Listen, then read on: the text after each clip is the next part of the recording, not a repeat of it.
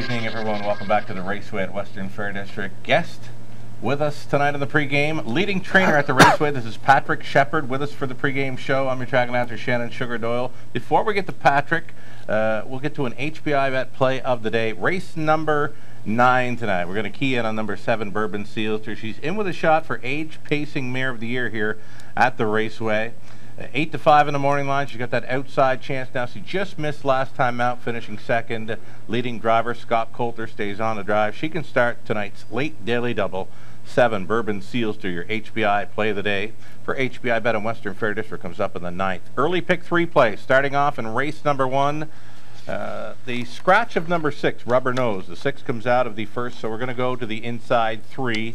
We'll go 4 deep in race number 2 and over into the 3rd. Going to use Lady Orb, one that Patrick does train and will drive tonight. He now inherits the rail. It's a key scratch in the 3rd. Take out the 1 in race number 3. We'll complete the pick 3 with the 2, 5, and 7. The 3rd race starts tonight's early pick 4.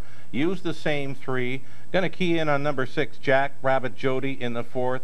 This 7-year-old is 3 for 3 lifetime, and I don't see them taking on that one today. Jack Rabbit Jody looking like another winner there for driver Andy Moore in the 4th. 5th race, going to go deeper there, 4 deep in fact, deepest of all in race number 6, a wide open event claiming mares on the pace. Race 7 starts up a late pick 4.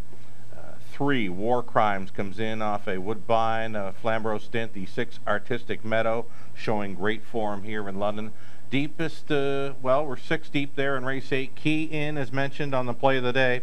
7, Bourbon Sealster. She's looking live in the 9th. The All Button, race number 10. There's a scratch in there as well. Take out the 5, so we've got a field of 8, and the All Button looks fine in race number 10. Nothing jumps off the page there. We're going to take a short break right now. We're going to come back with a whole lot more again. Leading trainer Patrick Shepard with us for the pregame show. We're going to talk about the trainer's title here in London. As mentioned, he's leading number 2 in all of Canada, too. It's been a great year, hey? Yeah, it's been big. You betcha. Really real big year for Patrick Shepard. We're coming back with a whole lot more in the pregame show. Stick around.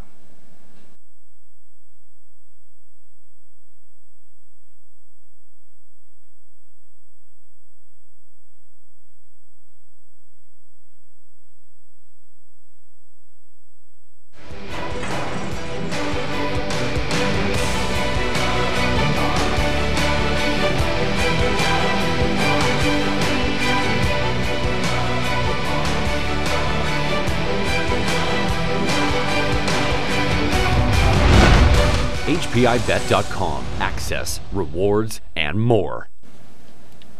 Hey, welcome back, everyone. You're watching Race Day at the Raceway. Leading trainer Patrick Shepard with his Race Day debut. Glad you're with us for the show. Yeah. Busy guy, so I know it's a little tough to meet up for stuff like this, but just one horse in to go tonight, and you're actually going to sit in the sulky tonight. Yeah, I just want to see how she's going to play out. Right on. She's been having a little trouble there for the first couple starts back into Canada. So I sat up on her last week. She was 3rd. She raced good, so hopefully we can follow along and be all right. We'll get more on Lady Orb in the 3rd race. Wagering menu for tonight, setting up like this. Low 15% take on some pick 3, pick 4, and high 5 playing. Your programs and selections, video streaming, it's all up on our website, westernfairdistrict.com. Go-to wagers, they are the pick 3 play right up front, always a $2,500 guaranteed pool. Pick 4s underway, races 3 and 7. The high 5s go the added distance. Races 6 and 10. Again, low 15% take on our go-to wagers. Go-to wagering averages. Well, we can go there. Go-to wager averages or the trainer wins. Let's stick with the train. Okay, there it is. Go-to wager averages. This is what we got this meet. Early pick 3 pool, that's been over $4,000. The average 20-cent payout on the pick 3 has been $35. Pick 4s, lots of play there as well, over $9,000 the average pool.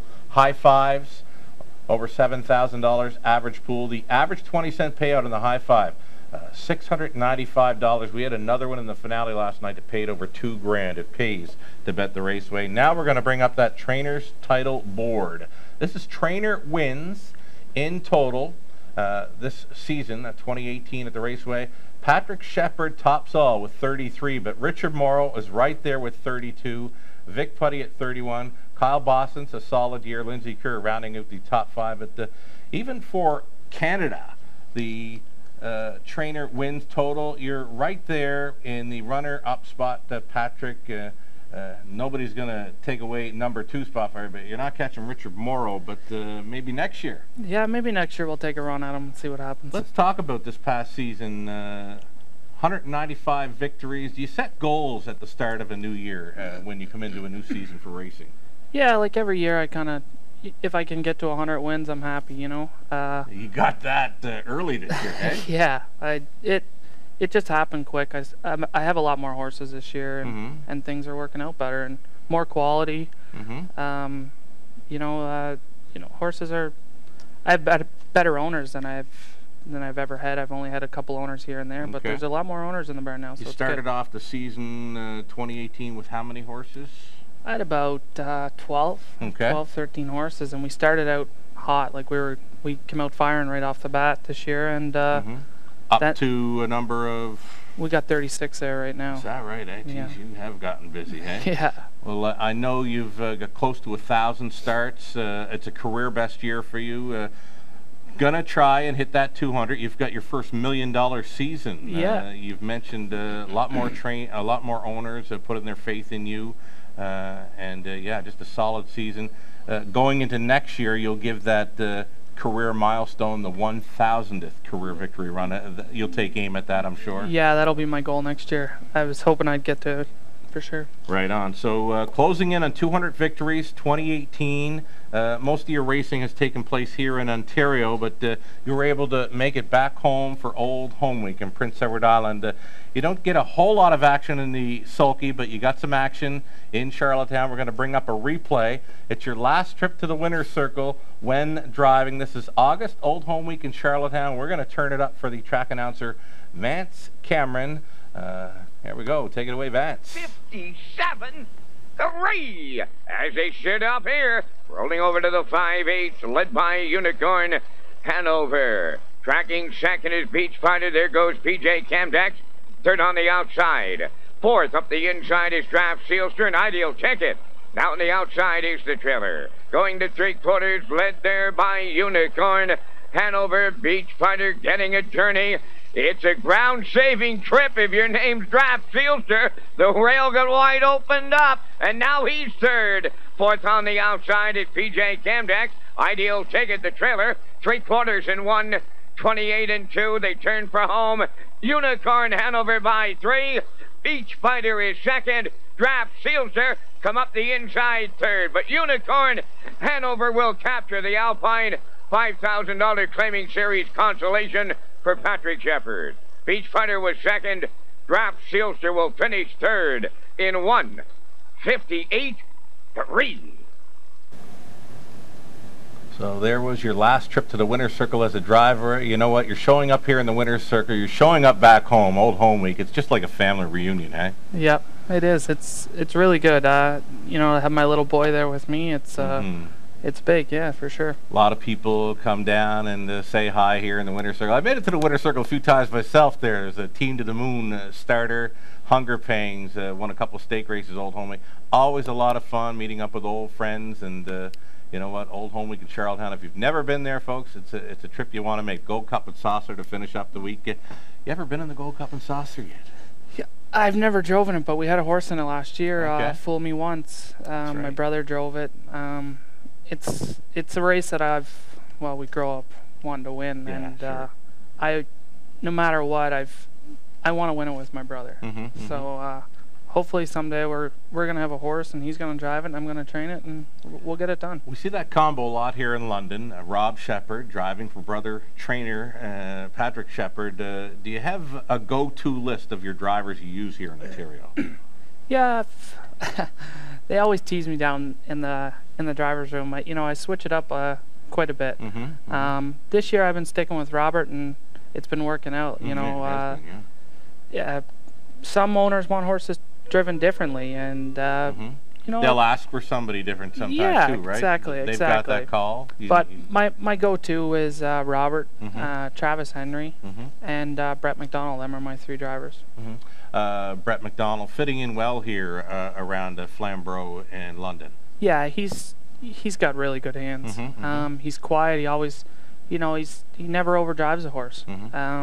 He'll always bring you something back, and and some horses, they need to be tripped out and stuff, and you always see Brett, he's sneaking up the passing lane to win a race, or he's very patient. Right, very patient, always, and he's coming on the outside, gets up, nips you by a nose. Yeah, he certainly impressed me with a few of his victories here in London. A great guy too on the pregame show. We've had him on. 22 years old, good head on his shoulders. Yeah, he does. Yeah. He's very responsible, and he does a really good job. All right, friend of the show was messaging there last night following a claim in race number 1.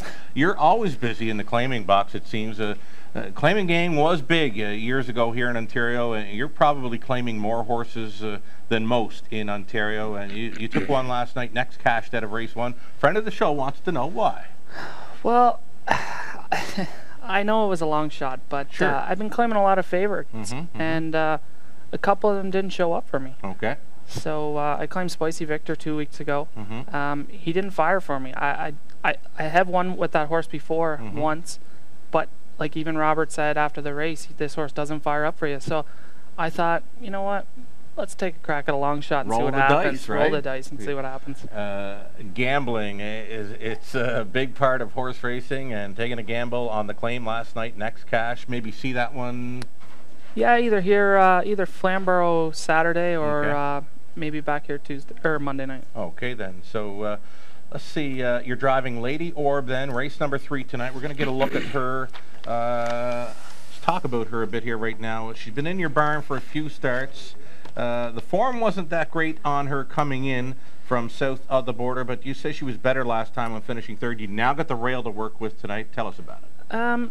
She's still pretty green. Okay. Coming in, she didn't fire. I thought she would have fired up real good for a start and stuff, but she didn't really, she didn't fire up. She didn't want to really leave the gate when Robert drove over there. He was off 11, and she could beat 36 lengths. So I thought I might drive her last week and just see what she's doing, kind of try to figure her out a little bit. I stayed on this week just to see if she's going to come back to what she is. I think she'll be a little bit better tonight. She certainly did step up a little more last time, finishing 3rd, a mile of 2:01.1 over Flamborough again. Yep. You got the rail now, the key scratch of 1, She Sports Style. We're talking about 2. Lady Orb, the 1-horse Patrick will race tonight. Patrick will drive as well. Funny 3, likely to give you some good competition in there. She's on a roll. Yeah, she's been racing good for Han. She's been winning lots, and hopefully that I can follow and get a good piece. Right on. Lady Orb, Patrick Shepard driving in race number 3 tonight. Thanks a lot, Patrick, for joining us tonight. Any shout-outs for this evening? I'll say hi to my grandmother home in PEI and my mom. So Mom Francis. Yeah. My mother's name's Francis. So I know they'll be watching for sure. Right on. Father Harold. Yep. A lot of them in the family have race stories. Now, your dad drove horses. You got a brother Steve and brother Rob here, of course. Yep. Any other family members involved in racing? Just my cousins, Jason and Kurt Hughes, and Robbie and all them. Blue Knights. The Blue Knights. I hear that a lot when I'm tuned into Red Shores, Charlottetown and Summerside. The Blue Knight, Jason Hughes. We've had him here in London for a drivers' championship. That was a great time. Yeah, no, he's good. All right, wonderful job in the pregame, man. Thanks for coming up and joining us. And hey, best of luck on maybe taking down that trainer's title. First time ever in London, possibly? First time ever in London, yep. You've got a few trainer's titles over Flamborough, Grand River you've got, Hanover, but London, not yet, but maybe this year. I think it might be this year. If you take it down, are you coming up to the banquet on February 23rd? 100%. Right on. Patrick Shepard, leading trainer for wins, runner-up to Richard Morrow thus far in 2018 through Canada for training victories. Let's go back and do some recapping now, some pick 3 and pick 4 playing. Go back to the opener. We're using the inside 3. The 6 is scratching there from race 1. We're 4 deep in the second. Third race, key scratch of 1, so we're going to the 2, 5, and 7. Yes, we are using 2. Lady Orb for Patrick with that rail advantage down to 3rd. Third race will start, the early pick 4. Stay on the same 3. Using the 2, 5, and 7. We'll key in on the 6. Jack, Rabbit, Jody. How about that 7-year-old coming in to go 3 for 3, Patrick? Yeah, it's good, yeah. All righty, good story on that one in the 4th race. Number 6, Jack, Rabbit, Jody. We're 4 deep in race 5, 6 deep in race 6 to complete. Late pick 4, race number 7. 3 War Crimes on a bit of a roll with 2 straight victories, switching to trainer Jared Bako. Colin Kelly gets the call on that one tonight. 6 Artistic Meadows, been doing it well here in London. We're 6 deep in race 8. We've keyed in on our play of the day, possible age pacing mirror of the year here at the Raceway, number 7, Bourbon Sealster, looking good to go in the 9th. Scott Coulter stays on, and the all button. If we make it to the 10th, we're cashing the all button lit up there in race number 10. Cameraman Trev standing by. What do you got for us, Trev? Race 3, number 2, Lady Orby says, I got to show some love for our pregame show guest, Patrick Shepard. What do you think? He's brave. He's brave. Cameraman is brave. Last week he's into the eggnog. This week he's just brave. Going with Lady Orb there for race number 3. Got that rail to work with now. It's Survivor Tuesday. Always free to play, online or on track. Brought to you each and every week by HBI Bet. Chance for you to win a $100 deposit to your HBI account. A chance for you to win your way in to the grand finale on Camelot Classic Night. Final Friday of May, we close out our race meet. Closing boards. Everything you need is on our website. Free programs, selections, video replays, and more. westernfairdistrict.com/raceway. We've got 10 races on a great-looking track, Patrick. Yeah, the track's really good right tonight. We're starting up at 6:15 Eastern. Good luck tonight.